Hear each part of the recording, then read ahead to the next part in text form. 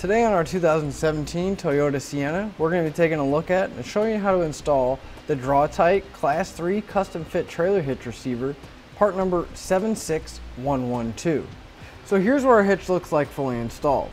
The cross tube is going to tuck up nicely behind the fascia, and all we're really going to see is the receiver tube sticking out.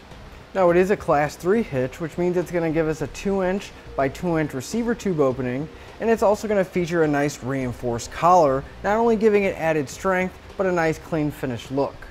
Now our hitch is going to use a standard 5/8 pin and clip, and that's going to be the hole towards the front of the vehicle, and it doesn't come with one, but you can pick one up on our website using part number PC3.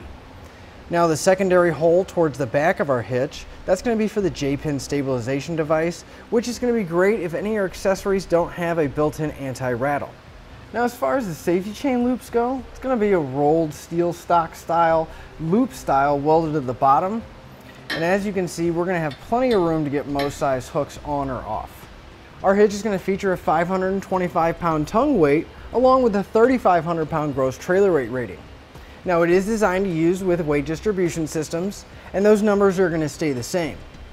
Now I just do want to mention, you always want to double check your vehicle's owner's manual to make sure that your van can handle pulling that amount of weight.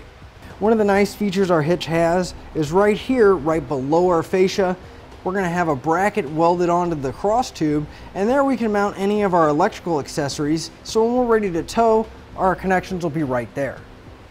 Now I'd like to give you a few measurements to help you when deciding for accessories for your new hitch, such as a ball mount, bike rack, or even a cargo carrier. From the center in the hitch pin hole to the outermost edge of the bumper, it's going to be 4 inches. Now from the ground to the inside top edge of the receiver tube opening, it's going to be right about 12 inches. Now that we've gone over some of the features and benefits, let's show you how we get it installed.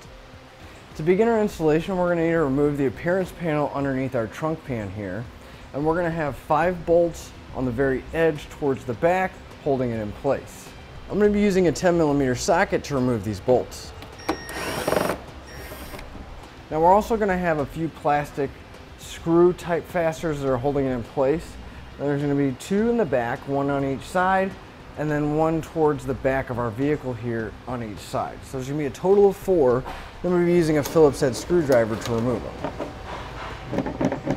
And we're going to repeat that for the other 3 remaining fasteners.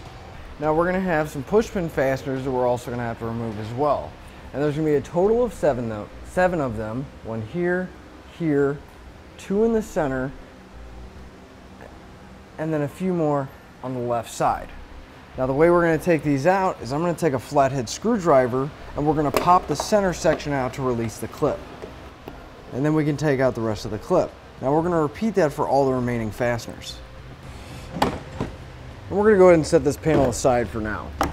The next step is going to be lowering our exhaust, and we don't want it to let it hang down too low, so I'm going to be taking a strap to help support it.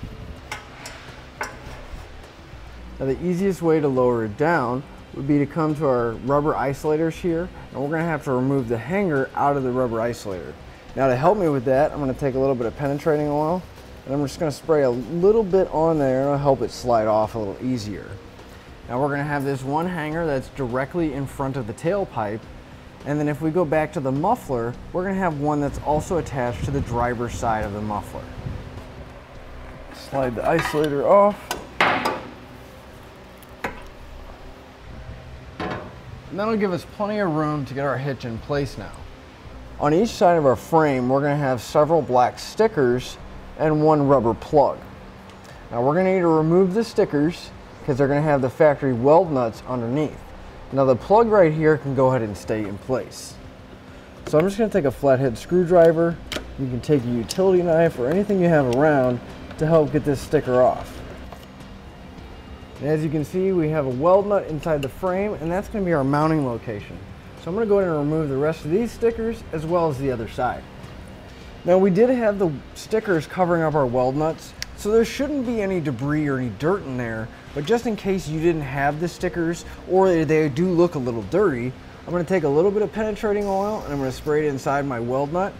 Then I'm going to come back with a nylon brush and I'm going to clean out all the debris. Now if you need one of these nylon brushes, you can pick one up on our website. I'm going to go ahead and repeat that for all the remaining weld nuts. Now our hitch, when we get it in place, it is going to sit behind our fascia up here. Per the instructions, we're supposed to remove the rear fascia. Now we found we can get it in there without removing the rear fascia, but these tabs right here, I'm actually going to take these tabs and temporarily just going to bend them down out of the way, and we're going to have one of these tabs on each side of the back side of our car. Now the 3 weld nuts on each side of the frame, we're going to be taking an M12 bolt from our kit, followed by a 1/2 inch lock washer, and then finally followed by a 1/2 inch flat washer, and that's what we're going to be putting in place to secure our hitch. Now with an extra set of hands, we're going to take our hitch and put it in place. We're going to slide it over our exhaust. We're going to take our fascia, the tabs on it, and we're going to slide them out of the way. Just make sure the tab goes on the outside of our hitch, and then we can get our hardware in place. I'm only going to get 1 bolt in on each side, just enough to support the hitch so I can get the rest of my hardware in place. I'm going to come back with a 19mm socket and tighten up all my bolts. And we're going to repeat that for all the remaining bolts. I'm going to come back and torque all my bolts down to the specified amount in the instructions. And we're going to repeat that for all the remaining bolts. Now in order to reinstall our appearance panel, we are going to have to trim it out.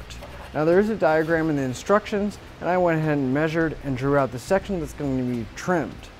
Now this material is pretty flexible, so you should be able to just use a knife to cut it, and that's what I'm going to be doing.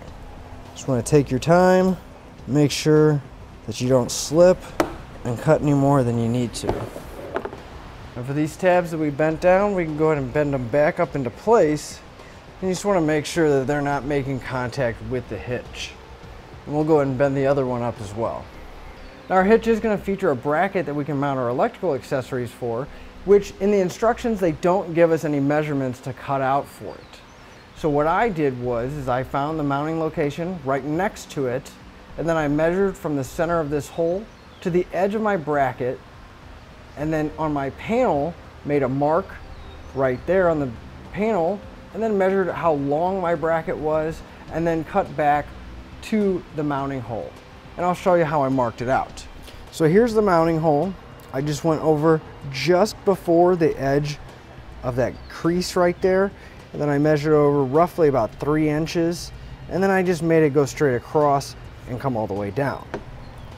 Now this is optional, because if you're not going to be using the bracket, then you don't need to cut it out. The panel will just cover it up. But in our case, we are going to be adding a bracket later, so I'm going to go ahead and cut it out now.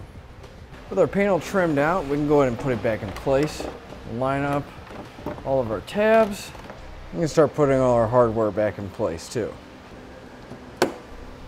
We'll go ahead and put our exhaust back into place. Just going to want to move the rubber isolator out of the way, and it should slide right on. And then finally, we can remove the strap. And that'll finish up our look at the Draw-Tite Class 3 Custom Fit Trailer Hitch Receiver, part number 76112 on our 2017 Toyota Sienna. Click the link below to shop, learn more, or visit us at etrailer.com.